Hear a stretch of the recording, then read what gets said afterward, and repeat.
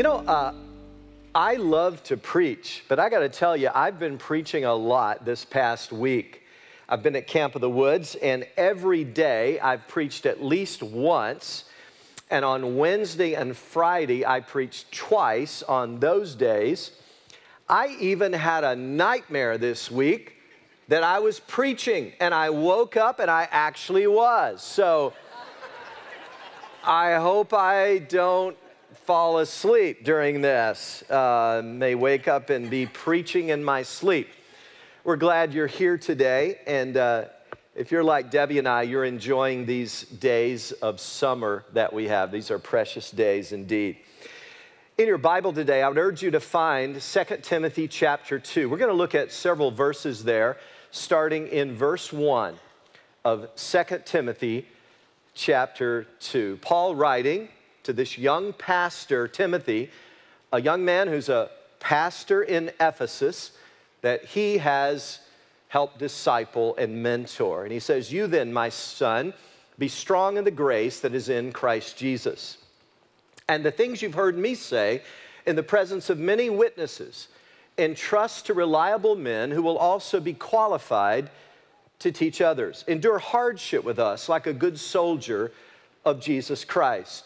No one serving as a soldier gets involved in civilian affairs. He wants to please his commanding officer.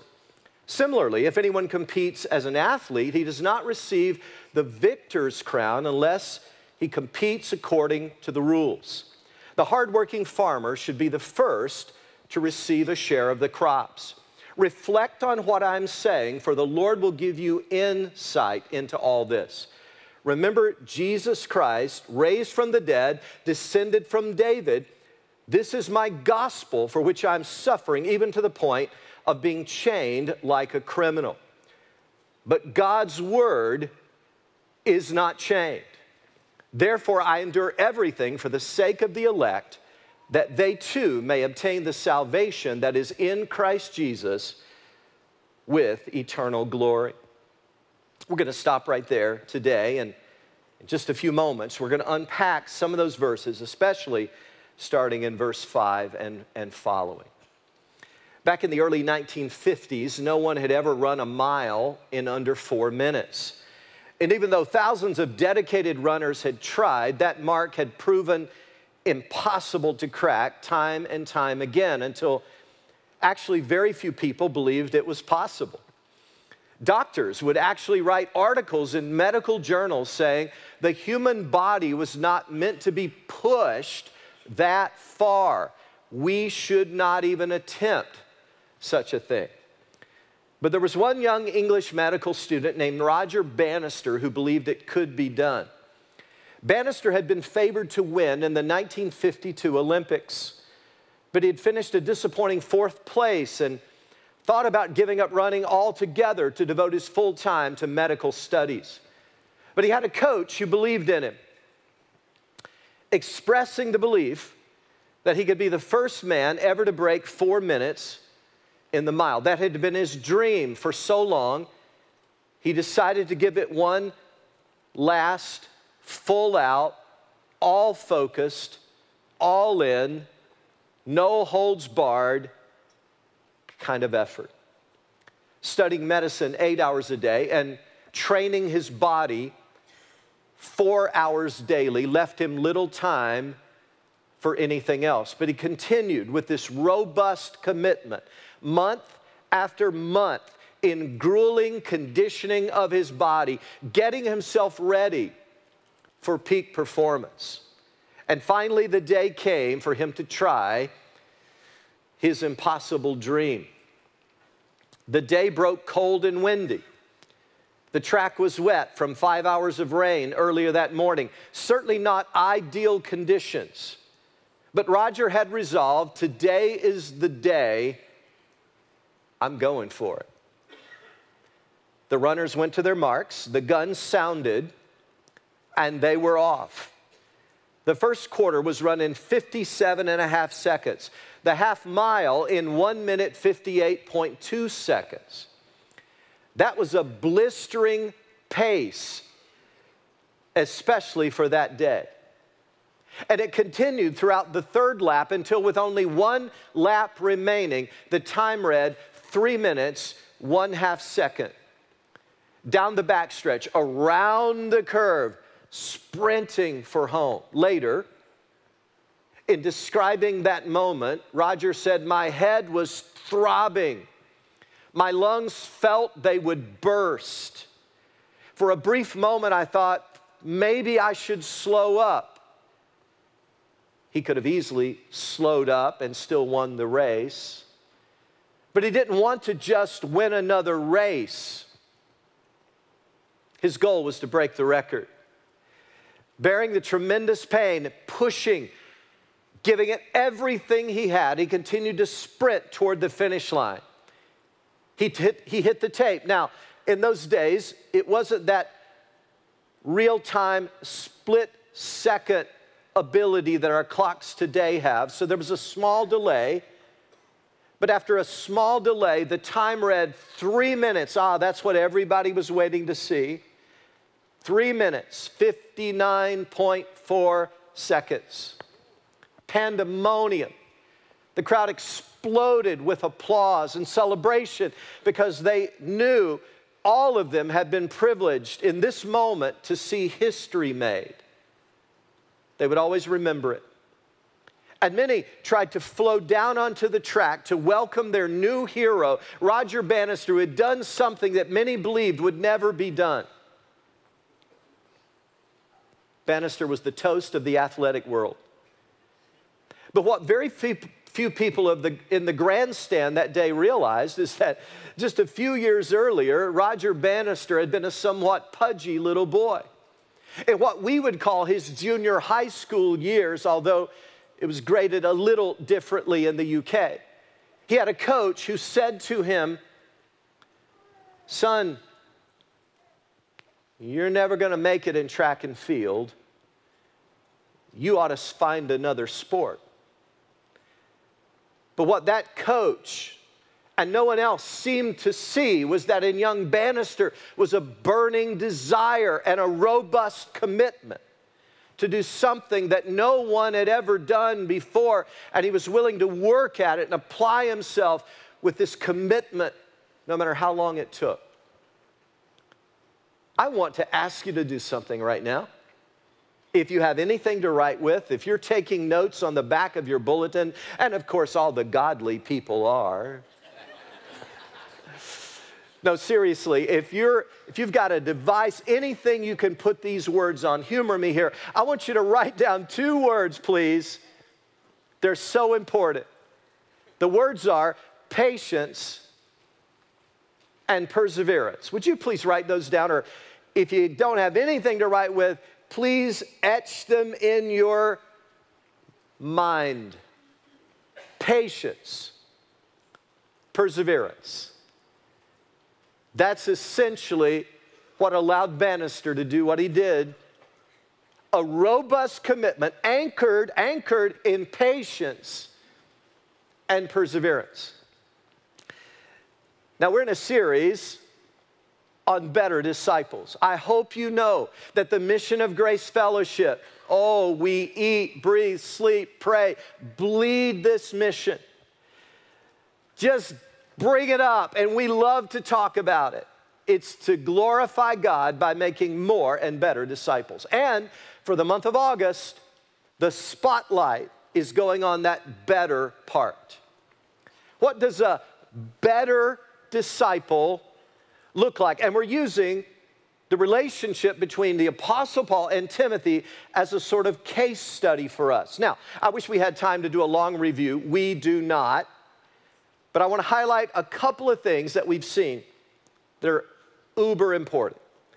We've seen the power of parents and grandparents sowing gospel seeds. And I hope that's an enormous encouragement to all of you parents out there and grandparents, that you will not let up in sowing good seeds in the lives of your children and grandchildren. When you sow good seeds by faith, if the soil is good, you are likely to reap an enormous harvest of righteousness. But we've also seen in this series, especially last week, if you'll remember, that Paul sets the bar high. You see, Timothy was not a superstar disciple. So in that sense, I can relate to him. Many of you can. Because we don't feel like we are either, do we? We're not naturally courageous. And yet Paul reminds him God's not given us a spirit of fear, but of power, of love, and of self-discipline. So do not be ashamed, Timothy, to testify about our Lord, or ashamed of me, his prisoner. Don't shrink back like a wilting flower. Be strong like a good soldier. I think Timothy heard that with a lump in his throat. But today, we're going to see that Paul lays it on again just as vigorously as before as he talks about robust commitment and what that looks like in the life of a disciple. And he changes the metaphor here from a soldier to an elite athlete. Look at verse 5 here. He says, similarly, if anyone competes as an athlete, if Timothy got a lump in his throat when Paul said you need to be like a good soldier, I think he got a knot in his stomach when he said you need to be like an athlete. And we all know that ultimate success for any athlete hinges not on just a month or two of commitment. It hinges on a robust commitment that often lasts many, many years. Now, when Paul wrote this, I have no doubt that he was thinking of the Greek games, which were so popular in the ancient world. They were not called the Olympic Games in those days. That is a phrase that we in the modern world have attached to it. But the ancient equivalent of our Olympic Games were the Greek Games. As athletes would commit themselves to at least, get this, at least 10 months of strict discipline before the games. And we're told by historians that if an athlete was not willing to subject himself to that kind of rigorous discipline, you couldn't even qualify to be a part of the Greek games. So Paul says, hey, Timothy, being a disciple of Jesus is kind of like that. If you're going to excel, if you're going to be effective, if you're going to be a true disciple, it's going to require the kind of robust commitment and discipline of an elite athlete. So, today I want to highlight two things about an athlete that are super relevant to us as disciples of Jesus. And then we're going to wrap up by highlighting one other metaphor that Paul brings up. Here we go. The first is that a disciple lives according to the rules.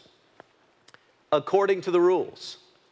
Let's look at verse 5 again. Similarly, if anyone competes as an athlete, he does not receive the victor's crown unless he competes according to the rules. Now, everyone knows that sports would quickly become meaningless if there was not an established set of rules. It would just be ridiculous if everybody was kind of making up their own rules for the sport. It becomes so frustrating, it is infuriating.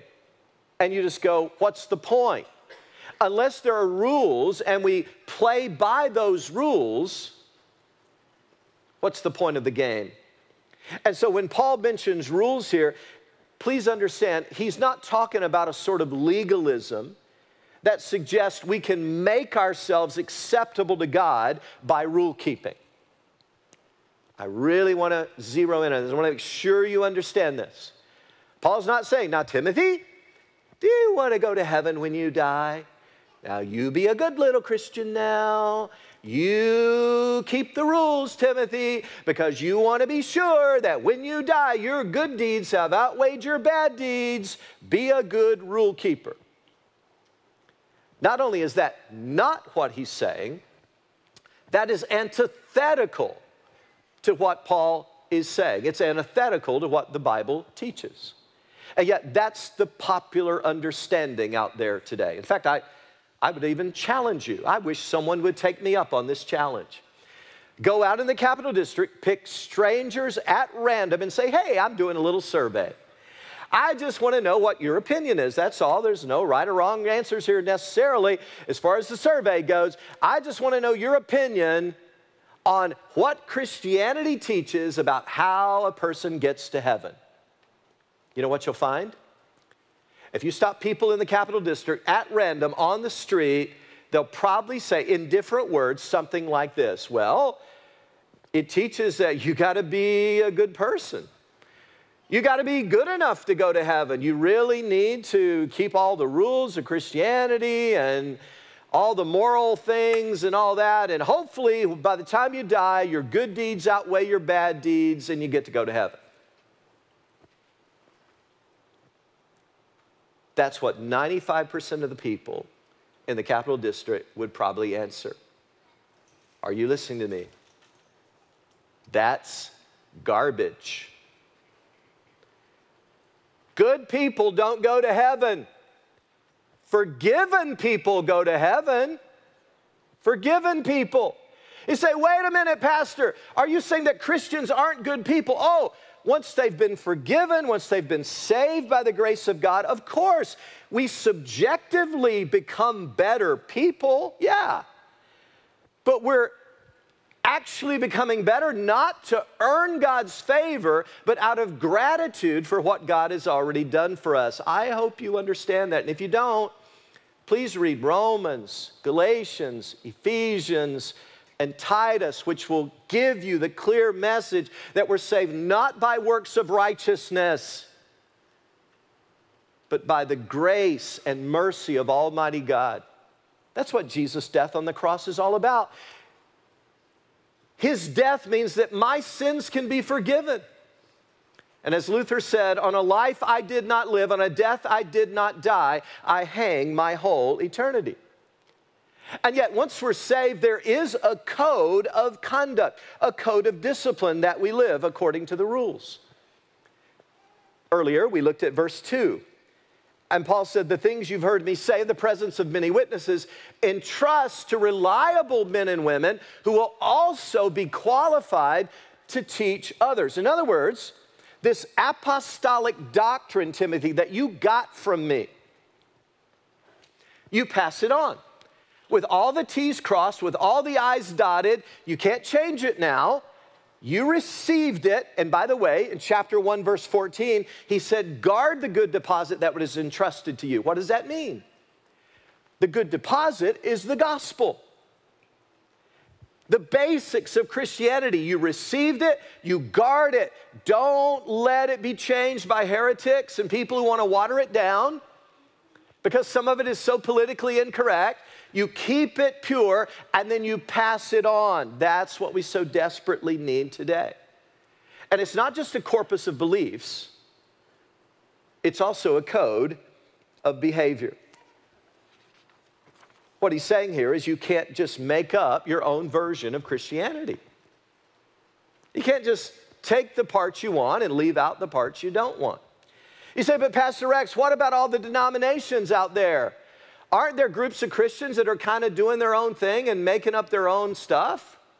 Well, that's a wonderful question. Let's talk about it.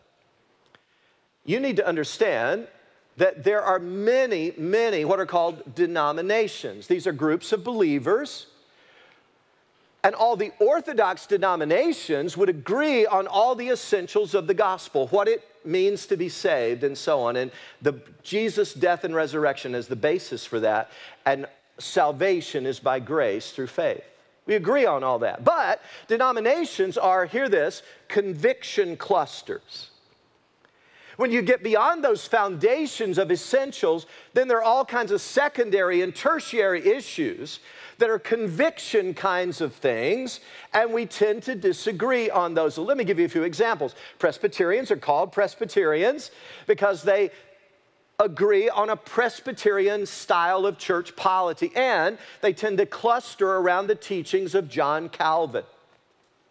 Baptists are called Baptists because they believe in believers' baptism only and in baptism by the mode of full immersion. So they're Baptist. Methodists were dubbed Methodists because as followers of John Wesley, solid in the gospel as they could be, They had a very methodological way, a very disciplined way of approaching personal piety. They had Bible studies and they had devotions and they read their Bibles and they prayed every day and they shared their faith and they had accountability where they confessed their sins to one another. Wow, they're Methodist. And that was a derogatory statement, but it stuck. And a denomination got started because they clustered around certain convictions.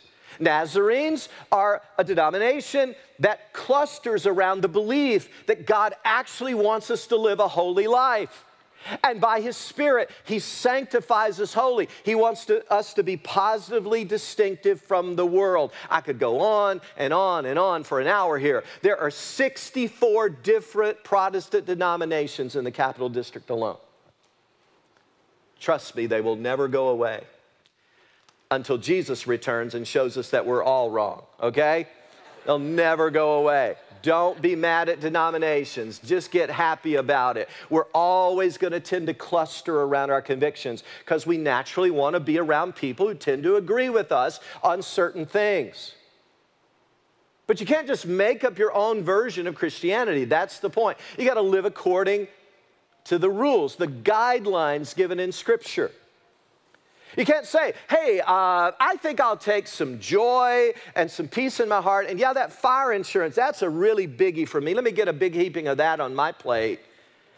But you know what? I don't want to care about peace. I know Jesus did, and we're supposed to be like Him. But that's too inconvenient for me.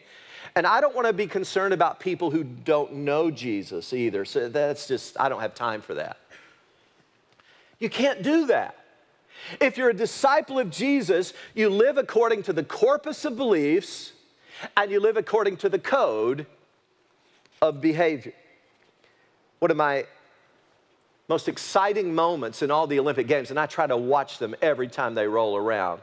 I can hardly wait for the Olympics to come. The most exciting sprint event I've ever seen in my life was the 100-meter final in the Seoul Olympics, 1988. I've never seen human beings run as fast in my life. Ben Johnson won the race. 9-point-something seconds. Unbelievable.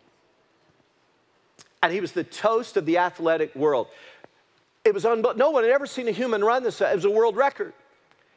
And one paper said, Ben-fastic, and that word stuck, and it just went viral all over the world. Ben-fastic. But 3 days later, it was discovered that Ben Johnson had used illegal performance-enhancing drugs. His medal was taken, his title was stripped, and it was given to Carl Lewis, who was the runner-up. And Ben Johnson discovered a painful lesson. If you do not compete according to the rules, you're wasting your time. You know, if there was one discipline I could get everybody at Grace Fellowship to do, you know what it would be? Here it is. We're just having a little family talk here.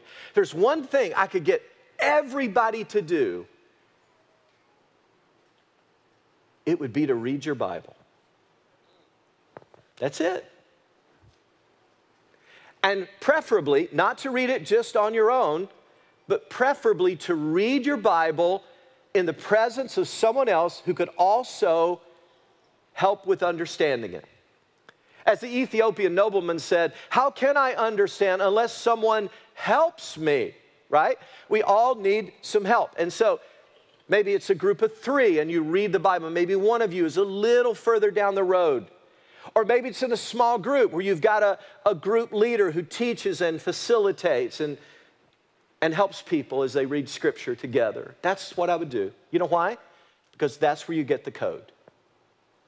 It's only as you open your own Bible up and read Scripture and bathe your life in it that you really get the ethos and the pathos of God's Word and apply it to your life day by day. If there's one thing I could do, it would be to get you to actually crack open your Bible and read it. I know many of you do. Praise God. Keep it up. Keep going. But if you're not in the habit of that, that will change your life. The second,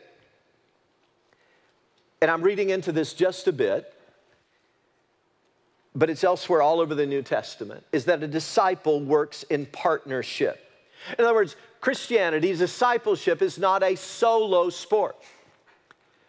Even if you're a lone runner in athletics, you still have a team, don't you? You have trainers and coaches and physicians that are a part of your team.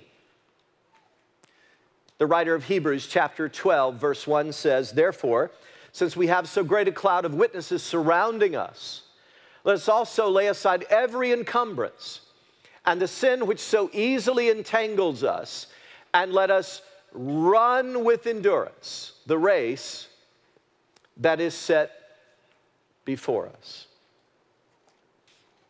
In this context, of course, that cloud of witnesses, chapter 11, is all those women and men of faith who've gone before us. They've already run their race. They've already finished. And the writer says now it's like they're in the celestial grandstands, as it were, cheering us on, saying, "Woo, way to go. Come on, keep pressing in. It's gonna be worth it. Don't grow weary." And that encouragement is like spiritual oxygen for our lungs where we're getting tired in this marathon of life. We need that. Who's on your team? As Paul writes 2 Timothy, if you read this letter carefully, especially in chapter 4, you'll see all kinds of people he starts listing there, a whole string of them that are a part of his team. He names people like Crescens and Titus and Tychicus and Carpus. And then he mentions Mark and Priscilla and Aquila. And he mentions Pudens and Linus and Claudia. And then he just says, and all the brothers. There's a whole bunch of people he's in partnership with, because Paul understands you don't run this race alone. We need people around us. So let me ask you today, are you a disciple of Jesus Christ?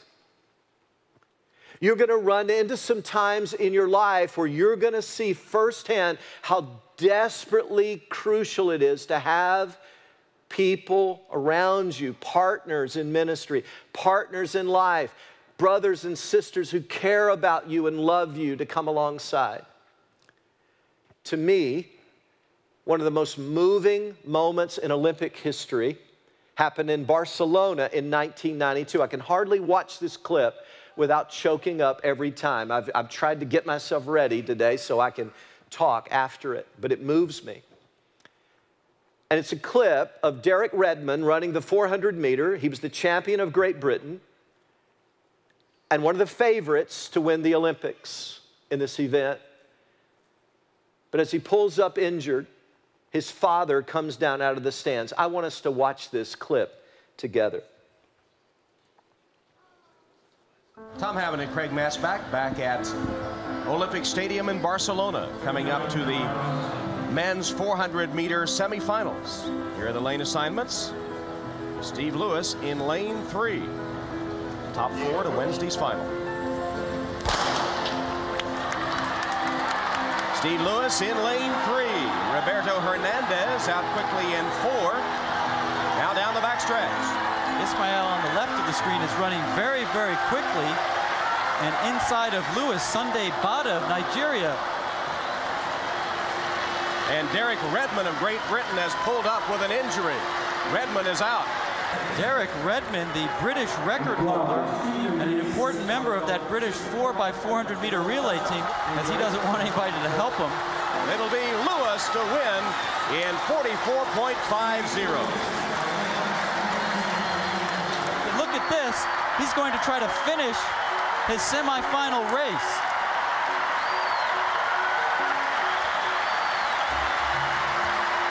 The British have a certain tradition of running, which you have to respect.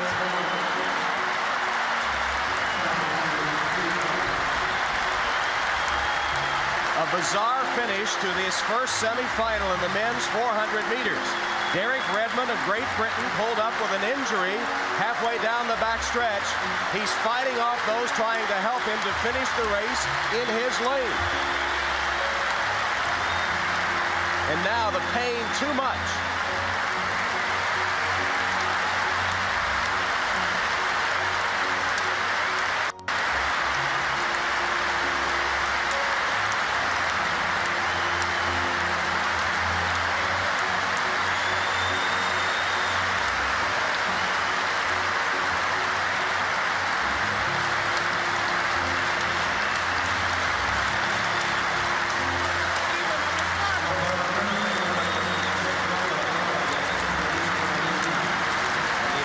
Swelling throughout Olympic Stadium as Redmond, with assistance this time, approaches the finish line he had wanted so desperately to reach.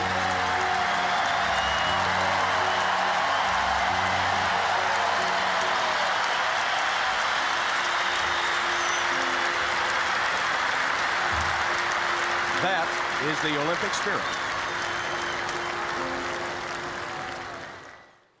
And I'm moved by the fact that Derek's father literally broke through the crowd, broke through the ropes, literally broke the rules because he loved his son so much he had to be there by his side to help him. Hey, let me ask you a question. As you're running your race, who's going to be there with you? Oh, you may not pull a hamstring like Derek, but you're going to get a broken heart, I assure you. Sometime you will. You may not blow out an Achilles tendon, but you're going to be under some financial stress. You may not fall and twist your ankle, but you're going to have some relational pain. And what I'm asking is, of course, your father is going to be there to undergird you and nurture you, but who do you have around you right now in community, people with skin on them, who can be there with you? The Christian life was not meant to be lived alone. And then he moves here to another metaphor. And I'm going to ask you to write this down. We've seen that the disciple lives according to the rules and that the disciple works in partnership. But third, and this is not on your note sheet, but it'll be on the screens, a disciple sows good seeds expecting a harvest. Sows good seeds, expecting a harvest. Verse 6, the hardworking farmer should be the first to receive a share of the crops. Now, obviously, Paul is changing metaphors here from a soldier to an elite athlete and now to a hard-working farmer. I don't know how much Paul knew about farming. I don't. But I do know this. He uses this metaphor, or he has allusions to farming numerous times in his writings. One of the best known is Galatians 6, where he says, a man reaps what he sows. My goodness, that's one of the basic laws of arable farming. If you want to harvest, guess what? You better put some good seed in the ground, and it better be good soil. And then he says in chapter 6, verse 9, let us not become weary in doing good, for at the proper time we will reap a harvest if we do not give up. Farmers sow, they fertilize, they water unless it comes naturally in the weather. And farmers are always working and waiting, working and waiting. They don't do nothing while they wait. They go on with other kinds of work, but after sowing and fertilizing, after cultivating and watering, they work and they wait and they work and they wait. At the beginning of this message, I asked you to write down two words. You remember them? Patience and perseverance. And just like a farmer has to have enormous patience and perseverance before the harvest comes, the disciple of Jesus is the same. Let us not become weary in doing good. Now, to be brutally honest, that's hard, isn't it? Some of you get up every day. You're going to get up tomorrow morning. You're going to hit work again. You're going to have a little prayer time. You're going to devote yourself to the Lord all over again. That's wonderful. And then you're going to go to a job. Now, hopefully, you have a job you enjoy. I hope you do. I hope you know also that you're in the minority if you really enjoy your work. 80% of Americans on surveys say, I hate my job. It's not something they look forward to. Their job is a drain to them. It depletes them. And you grow so weary of that, don't you? It's hard to be patient and persevere. And you look at your own life and you think, I ought to be getting better than this. It's 3 steps forward, 2 steps back, like we talked about last week. Or then you parents, you look at your parenting and you go, this has got to be the hardest thing God ever created. You look at your kids and you try to train them and teach them well, and you try to nurture them and mentor them, but then you see them making some bad decisions and you think, wow, how much of this is on me? And you feel guilty. And it's just a drudgery sometimes, day after day, for many. I'm telling you today, there comes a time when we need some spiritual oxygen in our lungs. There comes a time when we need to remember that discipleship is a long obedience in the same direction. It is not a sprint. It is a marathon. And patience and perseverance are the only way to finish this race. You keep sowing those gospel seeds. You keep doing the right thing. You keep doing what you know to do. One of the prize exhibits of the Egyptian Museum in Cairo, Egypt, is some of the contents of the tomb of Tutankhamun, who was a pharaoh who died 3,500 years ago. Tutankhamun was only 18 years old when he died of some illness, and he'd only been pharaoh for a short time. And you know the custom in Egypt in those days, it was to meticulously embalm the pharaoh. But then he was buried in an elaborate tomb with all these accoutrements. They would put things in there they believed he would need in the afterlife that would be able to go with him. And so they put in horses and chariots. They put in that tomb even soldiers. And to accompany him on his journey, he had all kinds of gold and jewelry and clothing. It was amazing. But when archaeologists discovered Tutankhamun's tomb in the 1920s, they were astounded to see barrels and barrels of seed buried there.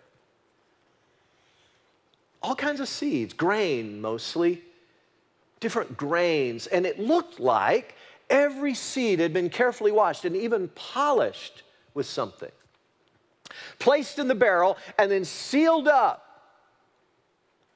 for 3,500 years. And of course, the question on everybody's mind is, will these seeds grow? Well, they planted some of them, and sure enough, with some patience and perseverance, they sprouted, they germinated, they grew. Because a seed is a powerful thing. Brothers and sisters in Christ, I don't know how weary you may be today, but I want you to know that true discipleship requires a robust commitment. It is a long obedience in the same direction. And if you keep sowing good seed in an obedient heart, I tell you, on the authority of God's word, you are going to reap a big old harvest one day. So keep on going. And your heart will brim with gratitude at how good God is on this journey of life. Father, thank you for your goodness to us. Thank you that you've called us and set the bar high.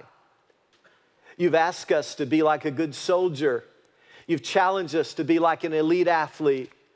You've told us to be like a hard-working farmer with patience and perseverance.